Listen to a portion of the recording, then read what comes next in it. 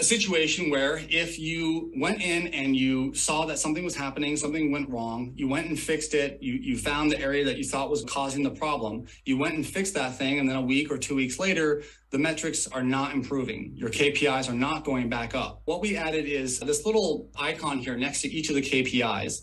This is a KPI checklist. And this goes over all of the key elements, or both elements and metrics that relate to that KPI. So you can know all the different areas that you need to look into. You can view these as a PDF or as a text document like this, and then go through and actually check all these things and see if there's some area that you missed, right? So if a metric doesn't improve, you can go and look at these things and see if there's something you forgot about and go and then take action from it.